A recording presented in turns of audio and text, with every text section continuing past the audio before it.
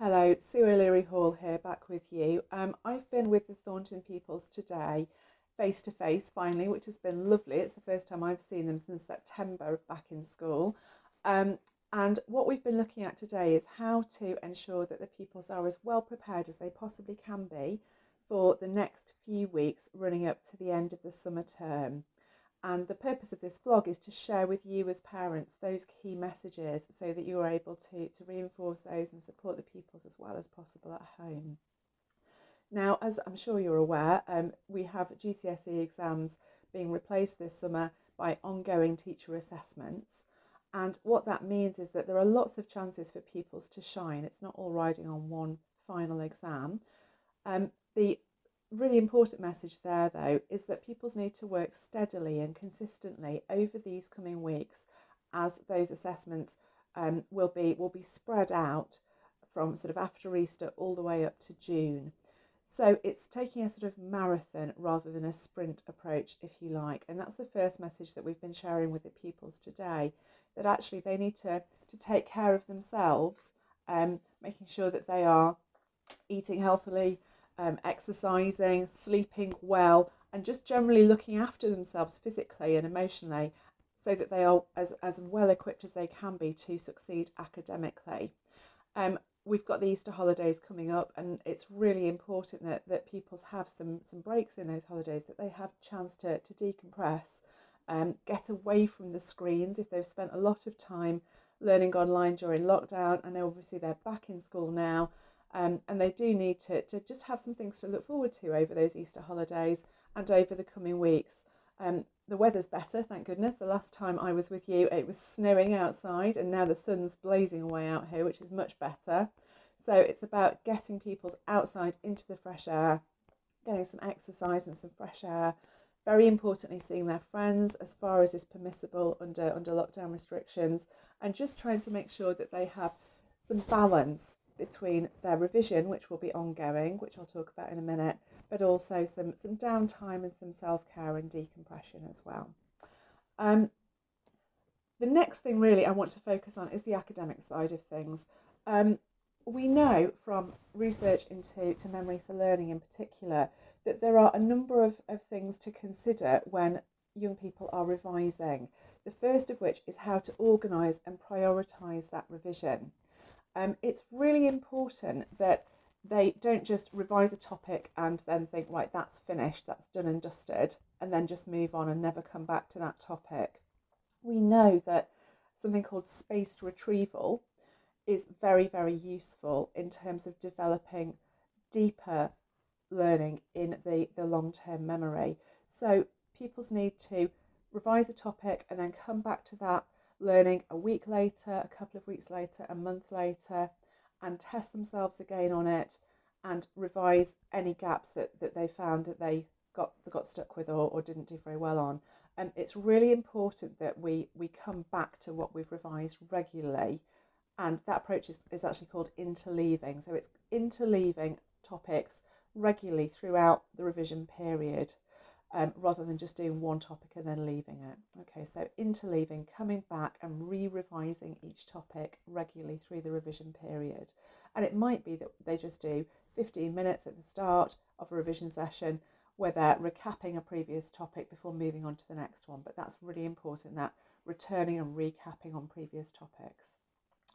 Just thinking about prioritising as well and organising revision, we would really advocate the idea of what the Americans call eating the ugly frog first. And what I mean by that is that actually we would encourage young people to do the hard stuff first at the start of a revision session, doing the hardest topic or the one they find least enjoyable. If they do that at the start, well, they've got the highest level of concentration. That would be really sensible, rather than leaving the hard stuff to the end when they least feel like it, and then there's a danger they might just put it off and say, oh, I'll do that tomorrow, and then tomorrow never comes. So encouraging your young person to do the hard stuff first, and then the things they enjoy, if they've got a favourite subject or a topic they feel quite confident with, save that for the end of the revision session. We would kind of label that a hot air balloon task, because it just lifts your spirits at the end and gives you that feeling of positivity to end on, which is always useful, rather than ending when ending a revision session when you found something really, really tricky, and then trying to sleep when you're worrying about it is never a good idea. So do the hard stuff first, and the easier stuff or the more enjoyable stuff at the end of the revision session in terms of their prioritisation. The next thing really is to think about how they are ending revision sessions and what time they're ending revision sessions. I would definitely suggest, if you can, because this is a marathon, not a sprint, we've got a number of weeks of this coming up. If you're able to encourage your young person to stop their revision at a sensible time, it might be that they stop at 8:30 or at 9 at the latest, so they can have a proper hour of decompression, ideally away from a screen, before settling down to sleep. We know that actually if they're revising late, it's very hard to then settle down to sleep. And if sleep is malaffected, then it doesn't matter how long they're spending revising, because if they're exhausted, it's not going to be sticking in the long-term memory. The sleep is really, really important. So again, as parents, there's an opportunity to say, actually, you've revised long enough tonight. Now it's time to take a break and start again tomorrow. And actually, in terms of the way that we encourage young people to revise now, we know from research that it's really helpful to use a multi-channel approach. When we're trying to get learning to stick in the long-term memory, it's very helpful to think about different ways in which we might represent the information we're trying to learn. So they could represent it visually, they could do a mind map or a flow chart or something like that. They could also represent it in an auditory fashion, so they might listen to a podcast or record a podcast or a vlog. There's lots of different resources available in the handout that they will have brought home, hopefully with them after the session today. So you've got exemplars of different revision methods that they could use. So if they're unsure about how to, for example, create a mind map or how to create a set of Cornell notes, for example, there's exemplars in there that you can have a look at with them. So there's lots of resources available to support them.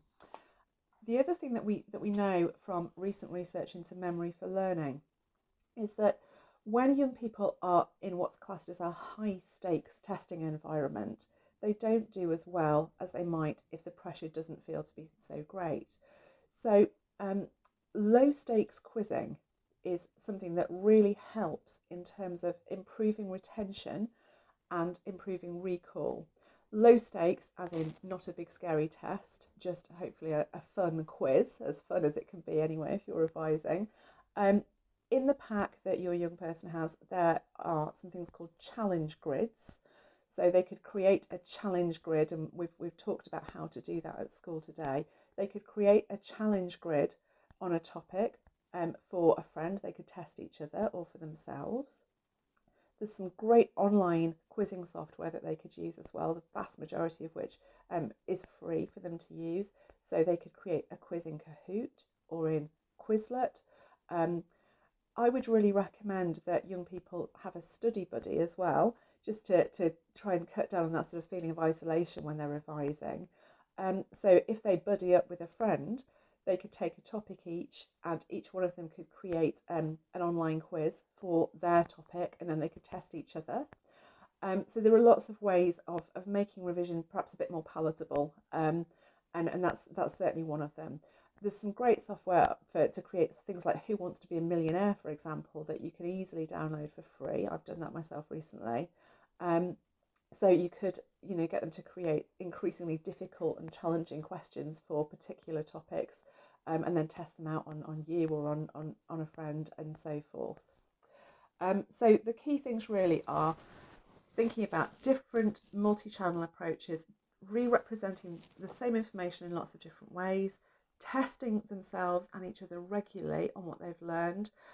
If they're finding that they don't get everything right, that's absolutely fine. The key is to say, right, okay, what went wrong? Why did it go wrong? Let's try a different approach and practice that until I can get it right, rather than thinking, oh, I got it wrong, I'm never going to get it right. I just haven't got it right yet. I need to change my approach. And obviously, if they are getting stuck and they can't resolve it themselves, talk to one of the teachers. The teachers are so keen to help, and they are absolutely ready to support your child. Okay, and obviously what we're covering here are study skills, so we've called it a study skills session today. And these are skills that won't just stand them in good stead over the next few weeks, but if they're going to sixth form or to college, if they end up going to university, all of these things are going to be useful then, because good revision is good revision, whether it's for GCSE or A level or university level. Those techniques and that research around memory for learning will continue to be helpful to them throughout their academic lives. And I think the big message really is about balance. As we've said, this is going to be a number of weeks of ongoing assessment. Teachers need to provide a portfolio of evidence to support the best fit grade they arrive at for each pupil.